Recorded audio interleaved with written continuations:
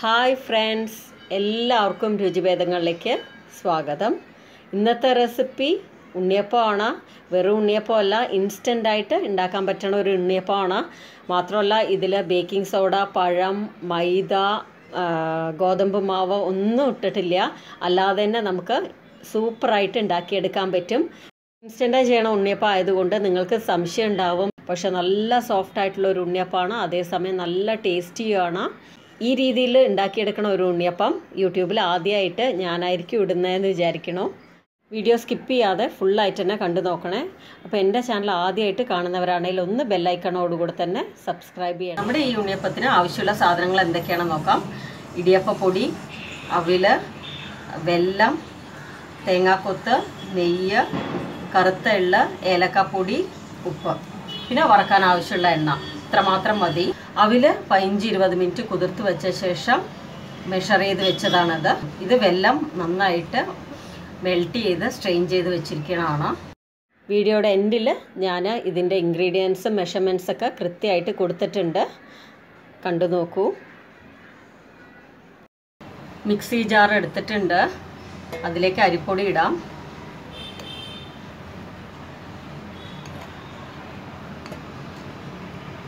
പിന്നെ അവില്,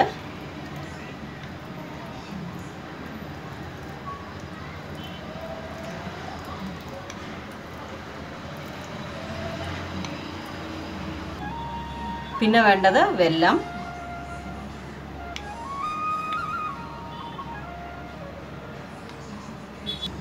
ഏലക്കാപ്പൊടി ഇടാം, ഉപ്പ്, നന്നായിട്ടൊന്ന് അരച്ചെടുക്കാം. ഫസ്റ്റ് ബാച്ച് റെഡി ആയിട്ടുണ്ട്.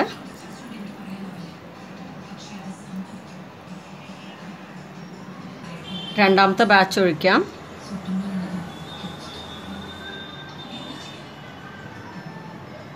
എല്ലാം അരച്ച് വെച്ചിട്ടുണ്ട്. ഇനി നെയ്യിൽ തേങ്ങാക്കൊത്തും എള്ളും കൂടെ ഒന്ന് റോസ്റ്റ് ചെയ്തെടുക്കാം. ഒരു പാൻ വെച്ച് അതിലേക്ക് നെയ്യ് ഒഴിക്കാം.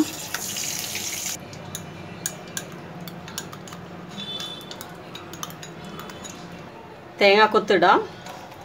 നന്നായിട്ടൊന്ന് മൂപ്പിച്ചെടുക്കാം.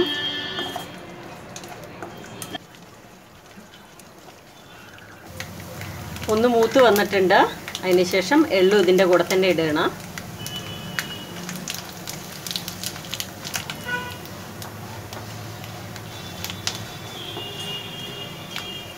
മതിയാവും. ഇനി അത് ഒരുപാട് ഇരുന്ന് കഴിഞ്ഞാൽ കരിഞ്ഞു പോവും.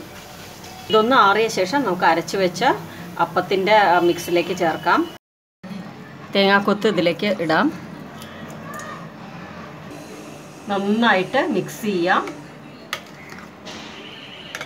ഇപ്പം ഞാനിട്ട അളവ് തന്നെ നിങ്ങൾ മധുരം ചേർക്കണം എന്നില്ല, നിങ്ങളുടെ ഓരോരുത്തരുടെ ഇഷ്ടം പോലെ. ഞാൻ കുറച്ച് മധുരം കൂടുതൽ യൂസ് ചെയ്യണ ആളാണ്, അതുകൊണ്ട് കുറച്ച് അധികം ഇട്ടിട്ടുണ്ട്.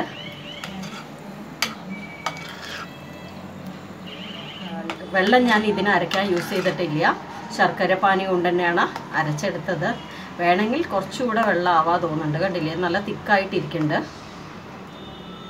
തിക്കായാലും ലൂസായാലും ഒരു പ്രശ്നവുമില്ല കേട്ടോ, ഒക്കെ കറക്റ്റായി വന്നോളും. കുറച്ച് വെള്ളം ഒഴിച്ചിട്ടുണ്ട്, കുറച്ചുകൂടെ ഒന്ന് ലൂസാവാനായിട്ട്.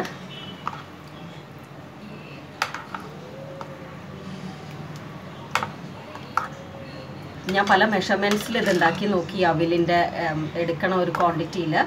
അപ്പോൾ എനിക്ക് ഏറ്റവും നന്നായി തോന്നിയത് ഇതാണ്.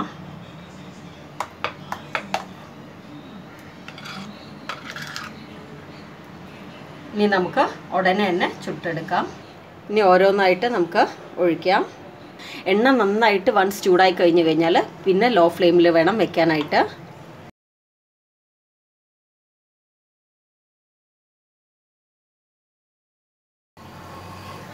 തിരിച്ചിടാം.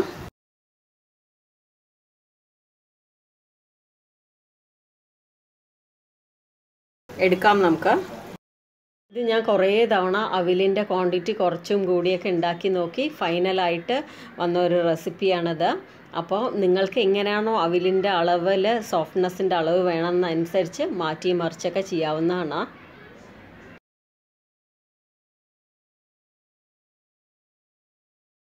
ആദ്യത്തെ ബാച്ചിൽ 4 അപ്പം കാണാനില്ല. ഇവിടെ അപ്പം ഉണ്ടാക്കാൻ കാത്തിരിക്കുകയാണ് ആൾക്കാർ അത് കൊണ്ടുപോകാനായിട്ട്. അപ്പം കല്ലിൽ അപ്പം ഉണ്ടാക്കുമ്പോഴാണ് അതിൻ്റെ കറക്റ്റായിട്ടുള്ള ഒരു ഭംഗി വരിക. ഇത് പണിയാരക്കല്ലാണ്, എൻ്റെ കയ്യിൽ ഇതേ ഉള്ളൂ.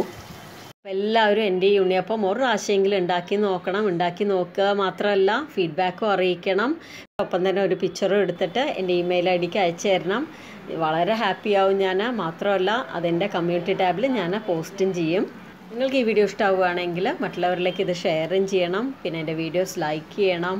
പിന്നെ മറക്കാതെ ഞാൻ എപ്പോഴും പറയണ പോലെ തന്നെ പ്ലീസ് സബ്സ്ക്രൈബ് ചെയ്യണം.